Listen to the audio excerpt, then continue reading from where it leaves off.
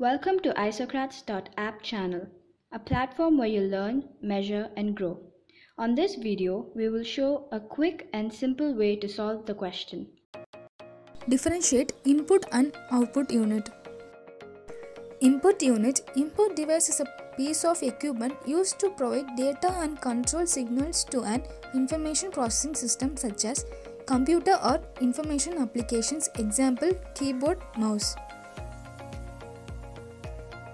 Output device is any piece of computer hardware equipment which converts information into human readable form, example printer, monitor.